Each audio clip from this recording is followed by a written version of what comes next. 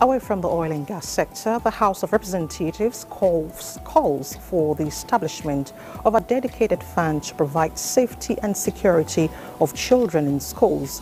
Speaker of the House, Tajuddin Abbas, conversed this at the resumption of plenary after a 40-day recess for the Easter and Salah holidays. National Assembly correspondent Mitari Ikmen once again brings us details.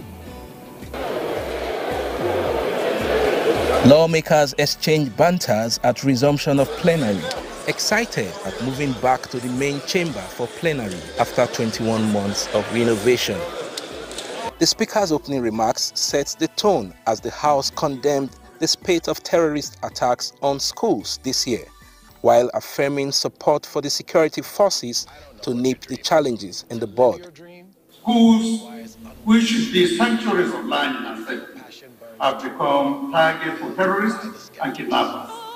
These acts are not only heinous, but are direct attacks on the future of Nigeria and rob children of their right to education and secure childhood.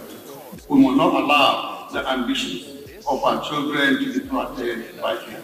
The House stands united with the armed forces and will advocate for comprehensive strategies to safeguard our schools.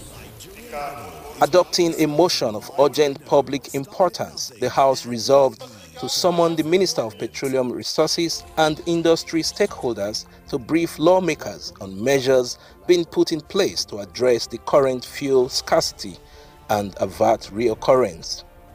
The House also requested the Nigerian Electricity Regulatory Commission to suspend the recently announced tariff hike affecting Band A customers, pending an investigation by the legislature. House has adjourned plenary to 7th May 2024.